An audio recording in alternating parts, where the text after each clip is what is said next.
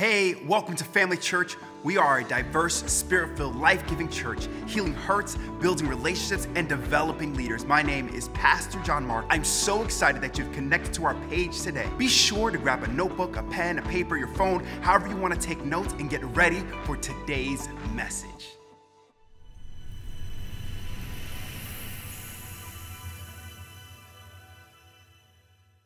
Let me ask this question today. Has anybody ever sold movie tickets for AMC theaters? Has anybody ever sold a refrigerator to a family member or friends? Has anybody ever sold a car, not as a dealer working at a dealership, but have you ever sold a car without actually selling the physical car? Like you sold a car at a dealership, but it wasn't your car. Well, you might have, right? If you bought a car, you took somebody for a drive, and you're like, yo, you gotta get one of these cars. Then they went and they bought the same car, but a different color, because they bought the same car, then they're a poser. You're upset, right? You're upset to buy the same exact car, but they can buy a car, just different color, right? Has anybody ever done that? You sold a movie ticket for AMC theater, but you weren't compensated for it? Well, yeah, you have. You have. Every time you go watch a movie and you tell somebody that they have to go see that movie and they go see it, you sold a movie ticket for the theater, but you weren't compensated. You bought that brand new LG fridge. It's got a camera inside so that from your phone, you can tell how many eggs you got left. You can touch a button on the front of the fridge, and where the window is, it's now a TV screen. And you can see everything that's inside. It's too much work to open the door to look in, but you can punch a 6-digit code on the outside. And you told everybody, you gotta get this fridge. It's on sale at Home Depot this weekend. And then went out and bought it. You sold a fridge for Home Depot, but you didn't get compensated for it. We've all done this. We've all sold a product that we loved by telling people about it. They went and bought it, but yet we weren't compensated for it. Check this out. In Matthew 25:35, Jesus is speaking to his disciples and he says this, "For when I was hungry, you gave me something to eat. I was thirsty, and you gave me something to drink. I was a stranger, and you invited me in. I needed clothes, and you clothed me. I was sick, and you looked after me. I was in prison, and you came to visit me." Then the righteous will answer him, "Lord, when did we ever see you hungry and feed you? Martha feeds you all the time. When were you thirsty, and we gave you something to drink? When did we see you as a stranger and invited you in? When did you need clothes, and we clothed you? When were you sick or in prison, and we visited you?" And the king replied, the Lord of hosts, Jesus Christ, "Truly I tell you, whatever you did for the least of your brothers and sisters, you did it for me." Whatever you did for others, whatever you did unto others, you did unto me. And you know, that's always like a good, like uplifting thing when we think that we did something good for people. But it also works in reverse when we did bad things to people. When we cut people off on the highway and it is our fault and we still get angry at them for cutting them off.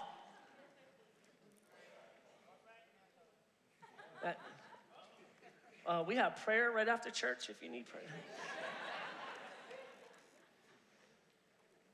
We do these things. We talk to people, we sell things to people, we encourage people all the time. Technology companies are now stealing a term from the Bible. They're stealing a term from the Bible for what they're calling their technology people who are in charge of soliciting sales. They're calling them technology evangelists. Technology evangelists. It's a new term. It's something new that's coming out. Wikipedia defines a technology evangelist as a person who builds a critical mass of support for a given technology and then establishes it as a technical standard in a market that is subject to network effects. All right, so do you understand what this is saying? A person who builds support. Forget critical mass because we really don't understand that. Someone who builds support for a product and then establishes as the standard. Okay? So let's talk about this for a second. There's this company named Apple. Apple made computers, but Apple wanted to make phones. Does anybody in here remember what life was like before a smartphone? Do you remember being at your kid's game and having to take a bag out about this big and pull out something called a camcorder and just pray to God that you charge the batteries? Take out cassettes and put them in, have to rewind it, make sure you didn't record over the birth of your child, but you didn't really know what was on that tape because it was a mystery tape. It was always a mystery what was on those tapes. And then you had it out there. Yeah. Come on, remember these things? Who does that anymore? This computer company that says we want to create phones, but we want to create something more than phones. We want to create the standard of phones. Now, we don't carry cameras around anymore. We don't carry still cameras or video cameras. We don't, oh my God, who remembers carrying around binders of plastic sheets with all your CDs in it? Tobobo. And if you wanted to switch cars, yo, my binder. Grab your binder, you get in your other car. And if you were real high-class bougie, you had a 5-disc changer. You were high-class bougie if you could put 5 in one unit. You were low-class bougie if you had to pull over, go in your trunk, and switch out your 5-disc. Who does that anymore? Unless you're driving a hoopty, which a lot of commuter cars, we still got some hoopties to drive to the city and back. I get it. But nobody wants a car today that doesn't have Bluetooth. Because not only do I have my phone in my pocket, I've got my camera in my pocket, I've got my video camera in my pocket, I've got my CDs in my pocket, and if you're over 40, you still call everything CDs. If you're over 60, you call it a cassette. If you're over 70, you call it a 8-track.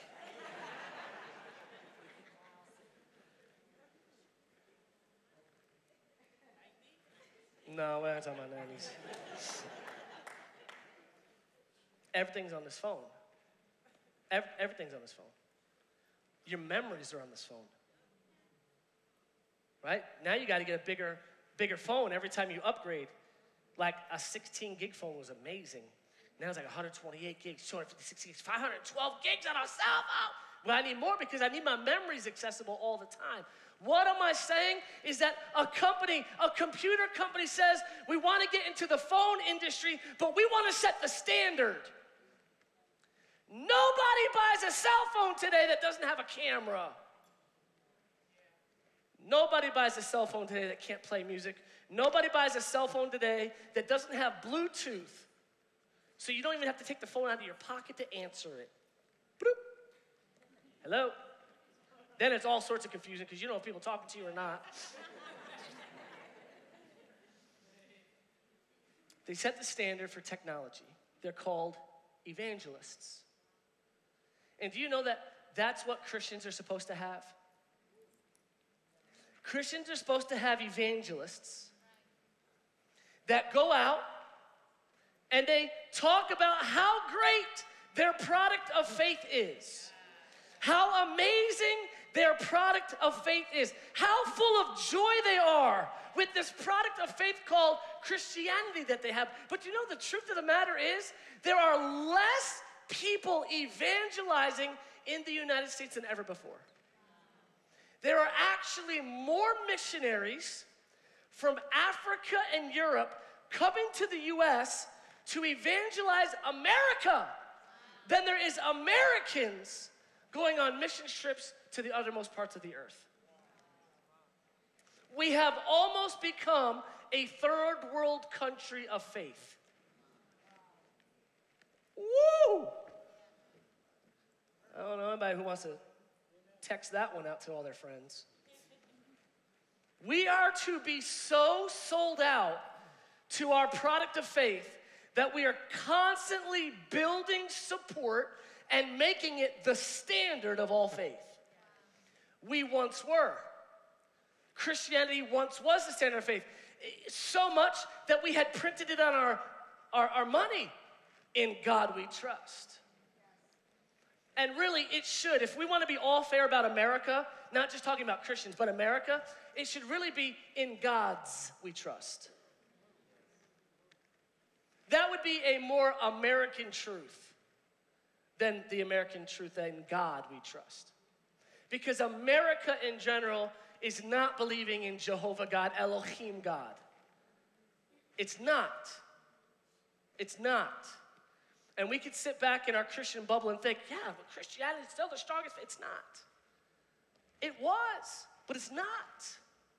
Let's just think about it for a second. Listen, and my job is to not shame. I'm not shaming. I'm not judging. This is not a downer. You should not feel convicted by what I'm saying. You should be inspired. But let's just say that you're sitting here today and you're like, no, Christianity is still the number one truth and the number one gospel and the number one way. When's the last time you personally led somebody to the Lord?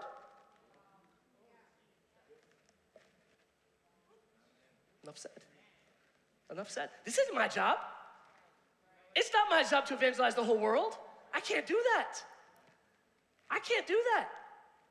It's all, when's the last time a family barbecue turned from something other than screaming at each other about politics and vaccines to a conversation of faith?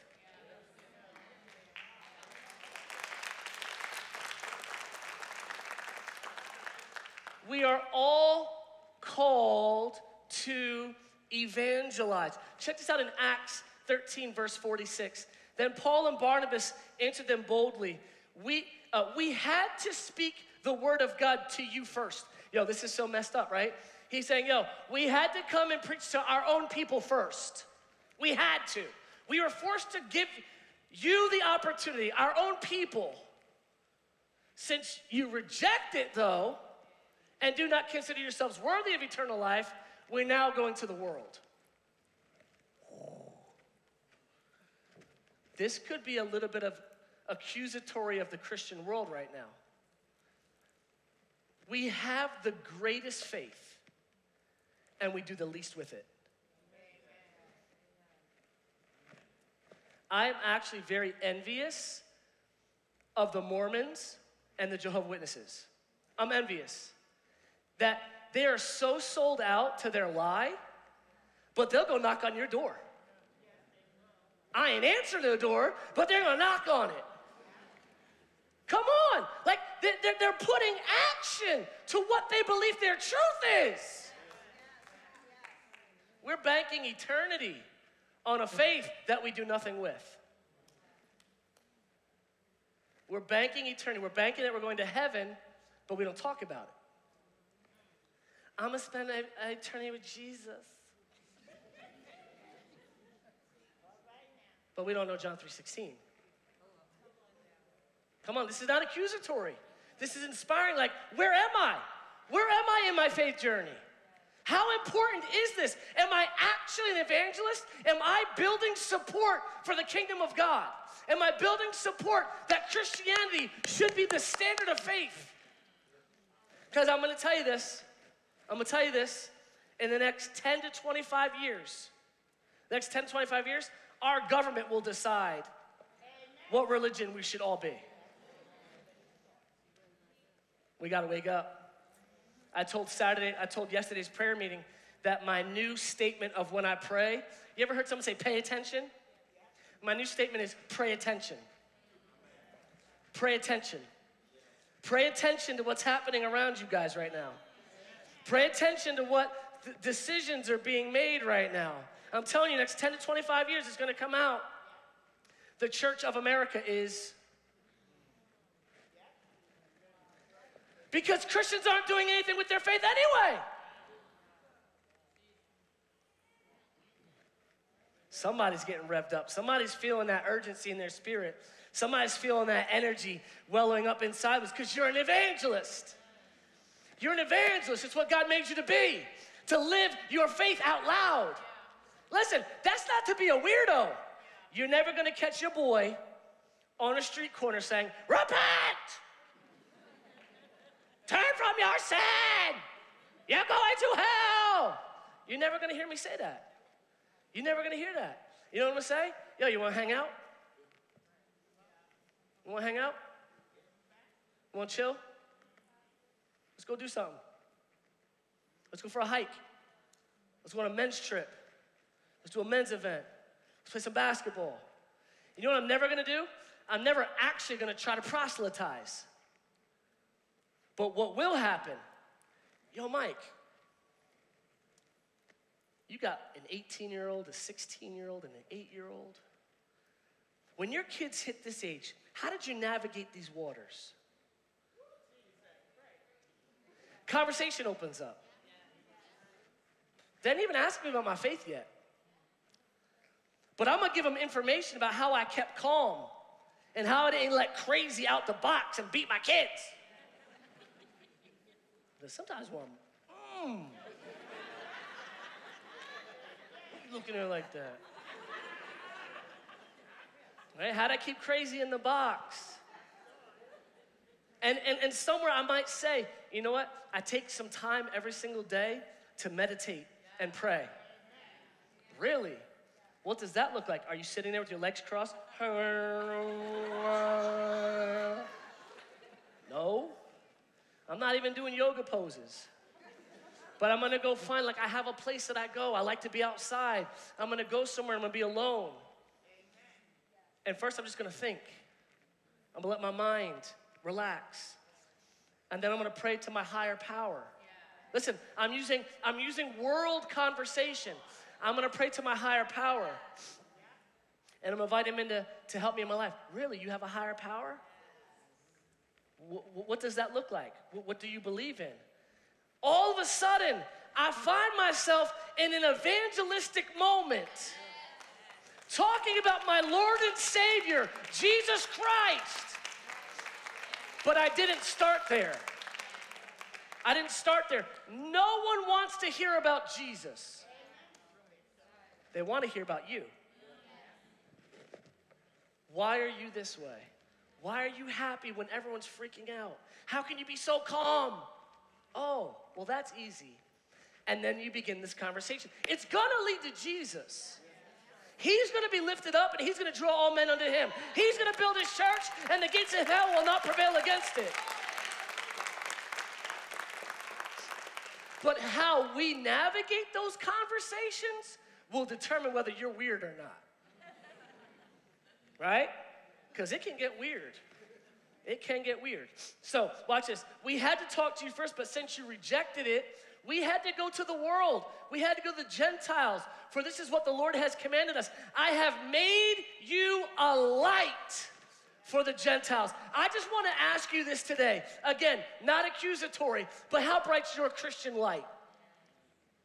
Are you a 10-watt bulb? A 60-watt bulb? A 100-watt bulb? Are you an LED light?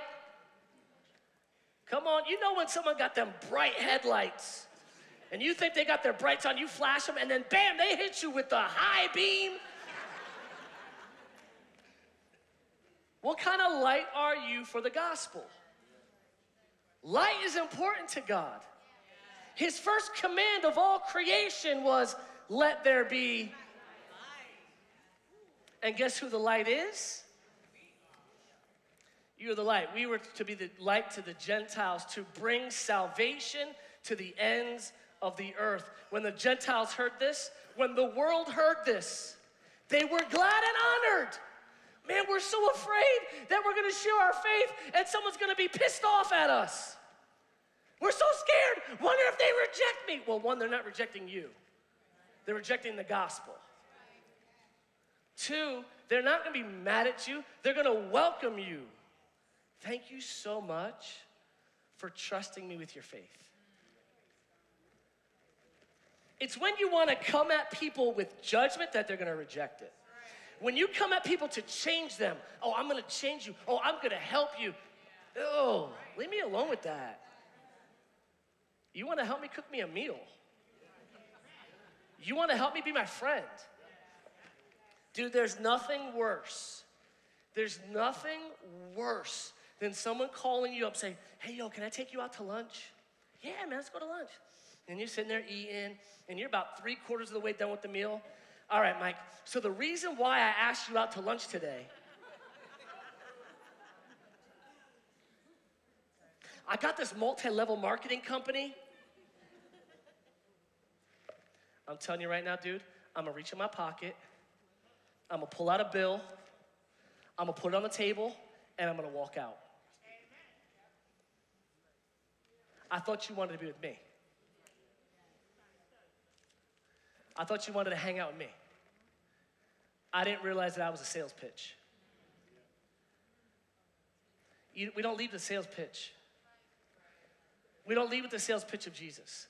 We lead with us. I want to spend time with you. I want to hang out. I want to hang out. Time, time, time, time. Watch this. And the word of the Lord spread to the whole region. The word of the Lord spread to the whole region because the people who were lights let their light shine, and then their approach was, we're here to help. We love you. And they were glad and received it with joy. I love it. Love it. But there's an urgency. There's an urgency about sharing our faith. There's an urgency in sharing our faith. And I'm going to tell you why. It's because we are the light of the world. We have a mission in which we were created for, but there's also an enemy trying to stop it.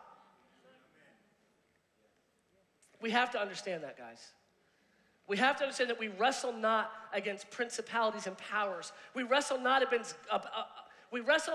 against governments and government policies. We wrestle against principalities and powers and rulers of the dark age. Watch this. The reason why a lot of times you try to talk to someone about your faith, but it's rejected, 2 Corinthians 4:4. The God of this age, Satan, the devil, Lucifer, whatever you want to call him, has blinded the minds of the unbelievers so that they cannot see the light, there it is again, of the gospel that displays the glory of Christ, who is the image of God. For what we preach is not ourselves, but Jesus Christ as Lord, and ourselves as your servants for Jesus' sake. For God who said, let light shine out of darkness. I love that. Let your light shine out of darkness. I am not a huge fan. Oh, am I gonna go here? You didn't think my joke was funny last week. I'm not a big fan of homeschooling out of fear. If you believe that you can give your child a better education and better opportunities and better exposure to music programs and sports by homeschooling, I support you 100%. But many people homeschool out of fear that the world is going to corrupt their child.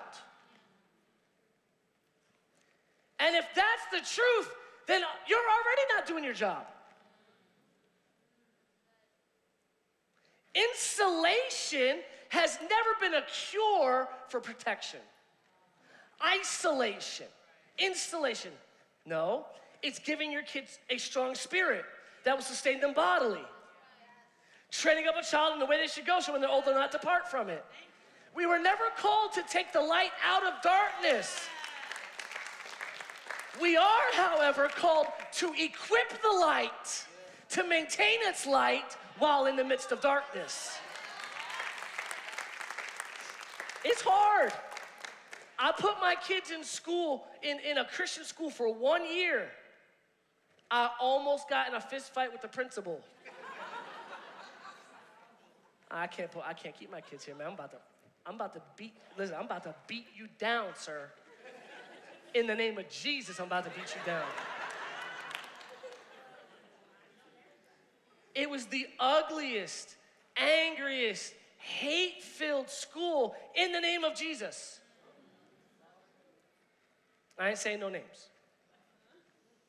I didn't like, my kids weren't called to take the light out of darkness. You are not called to take the light out of darkness.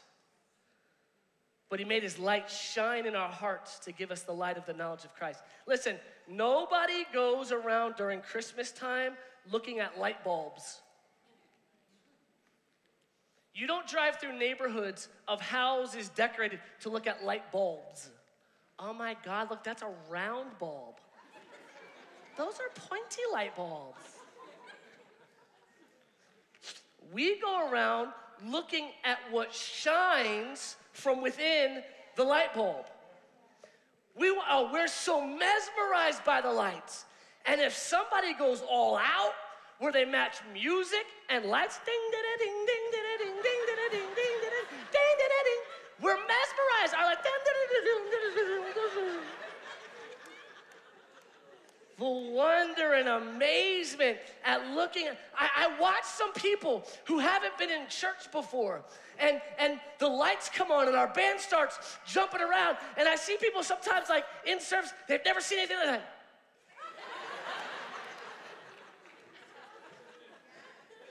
Don't know what to look at. But they're into the light, and I'm not talking about the LED lights. I'm talking about the light that how can these people be happy in church? I mean, I'm used to pull out your hymnals and turn to page 75.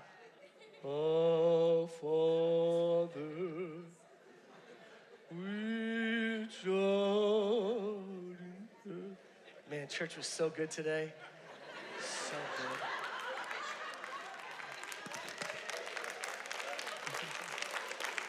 You know it wasn't good. It was the same sermon you've been hearing for 25 years. No, we're drawn to the light. Even bugs are drawn to lights. You got one of them bug zappers outside your house if you got mosquitoes? I love that thing. I do, I love it, man. Sitting outside, all of a sudden, zick, zap, yeah. Got another one. And if it's like a big bug, it's like zap. But they can't help themselves. They're drawn to that light, they're mesmerized by the light, and all of a sudden, they see the eternal light, right? Wow. Got 'em. The light, you're that light. People should be drawn to the life of Christ that's in you. The same Spirit that raised Christ from the dead lives and dwells on the inside of you. You should be alive. You should be happy. You should be full of joy. You should be prosperous and successful, determined and motivated. People just follow you. I don't know why I'm following him. I don't know why I'm following this person, but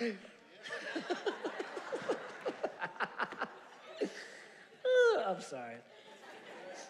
Today, on every single one of your seats, I gave you a tool that I like to use.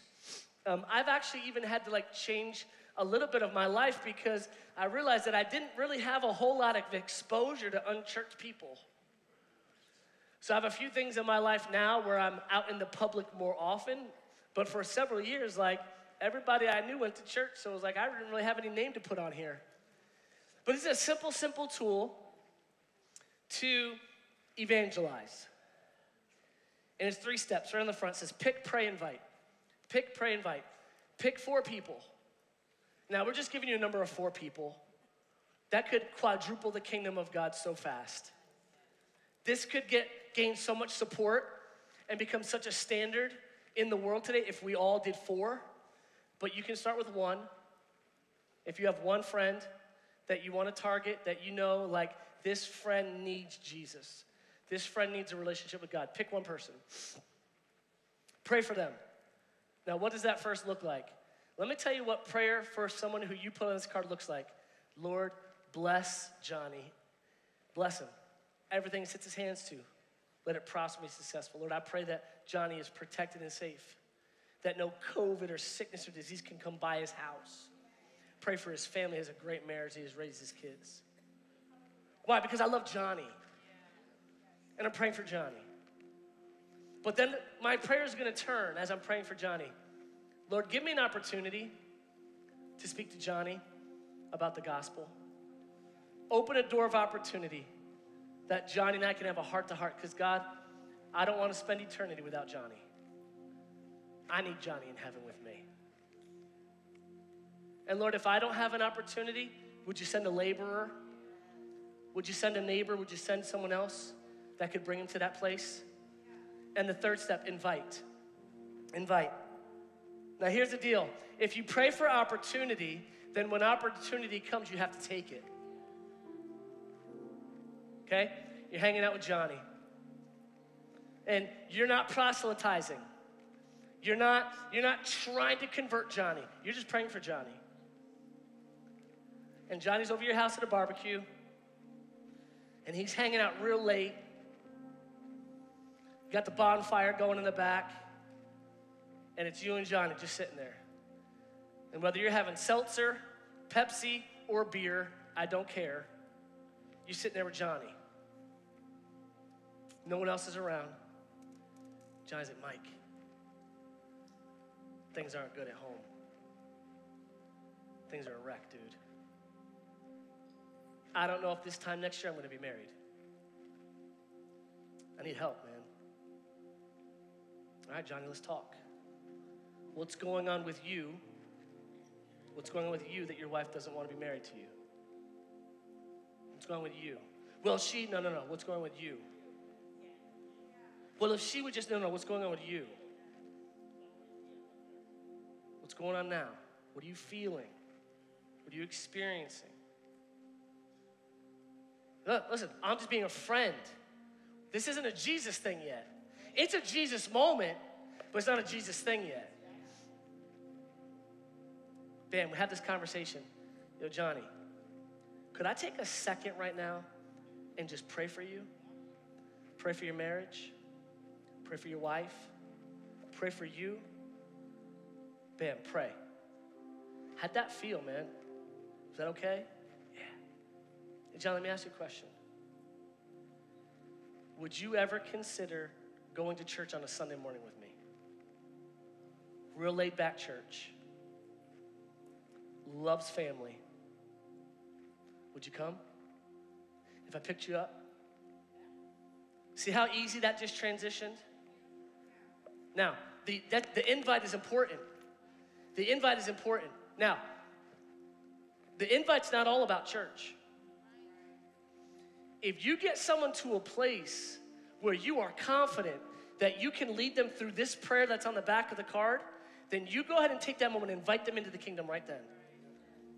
Hey man, the reason why I can keep my head and be calm and be in a good mood when the world looks like it's going wild, honestly, it's because of my faith. Well, what kind of faith is that? Bam, opened up this conversation. Hey Johnny, would you like to experience this today too? Just like that prayer we just prayed, we can pray another kind of prayer. We can pray a prayer that changes our spirit. It changes who we are inside. It brings us alive. Would you want to pray that one? Well, Pastor Mike, here's the problem, man. Here's the problem. It's like, I don't know the Bible like you know the Bible. You didn't know the refrigerator that you sold to other people. You didn't know every car feature that you sold to people. You didn't remember every detail about the movie that you sold to your friends. You don't got to know everything. You just need to know what it means to you. What does your salvation mean to you? What does the gospel mean to you? Why, when you could have slept in this morning, Did you get yourself out of bed to get to church? What's that story? That's all you need to know. That's all you need to know. You know, maybe you're here today because a friend drug you out of bed to come to church. Great. But it's not by accident you're here today. It's not by accident you're here today. You're here today to experience church in a way that's not the normal kind of church. A church that's going to continue to challenge you in your faith and can challenge you as to why you believe what you believe. Come on, somebody. It's never been a matter of a lack of knowledge. Evangelism has actually been a lack of boldness, a lack of urgency, a lack of intention. Pick, pray, invite. 1 Corinthians 3:4, I'm ending in this. There's a group of people that are arguing. Do you follow Paul or do you follow Apollos? Are you part of Paul's posse or Apollos' crew?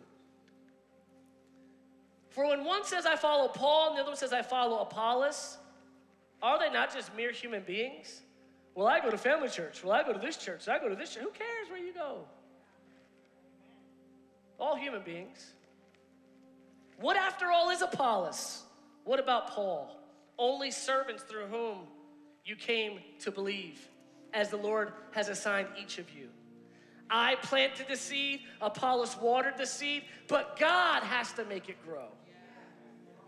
Listen, we're not trying to convert people day one. We're just planting and watering, planting and watering. So neither the one who plants nor the one who waters is anything, but only God who makes things grow. But watch this. The one who plants and the one who waters have one purpose, and they will each be rewarded according to their own labors. Yo, you sold a movie ticket, got no commission.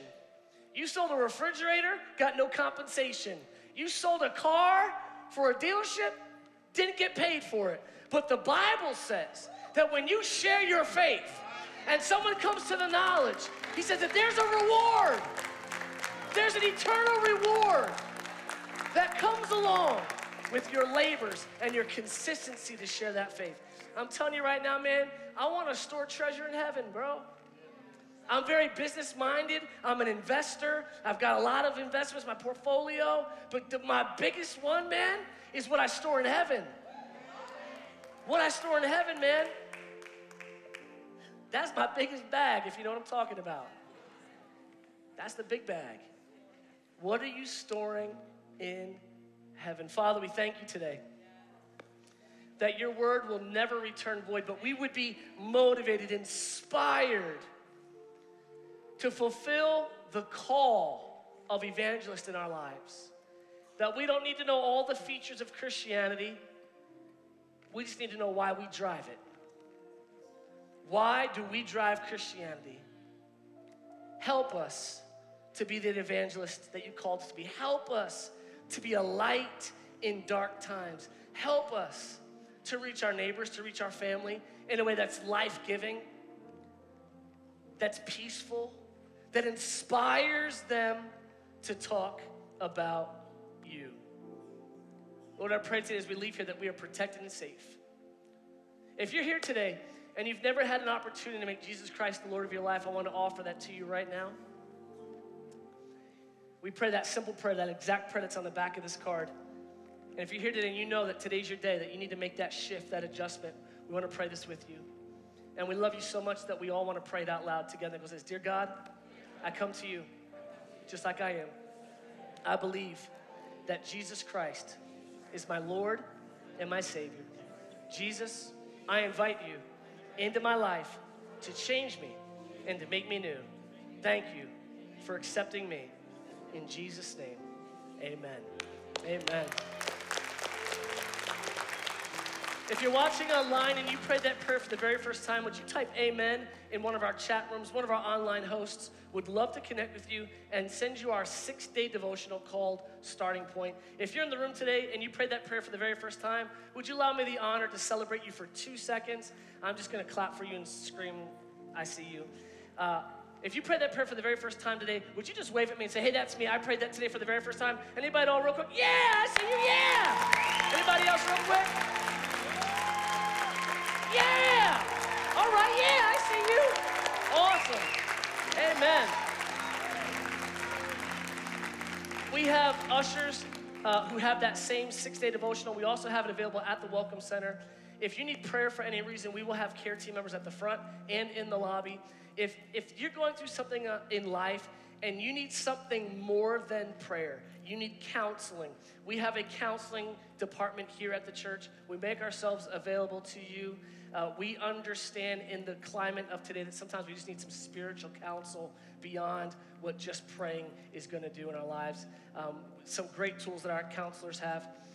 We also have a daycare that is up and running here at Family Church. A fully licensed daycare happens Monday through Fridays. If you need childcare for your children of any age, check it out. You can get information down in the Fam Kids. Father, we thank you today that your word will never return void, but it will accomplish exactly what you set it forth to do. We thank you, Lord, for lives transformed today at the preaching of your word. I thank you, Lord, that we are blessed. We're blessed coming in. We'll be blessed going out. Everything we set our hands to would prosper and be successful in Jesus' name. Amen.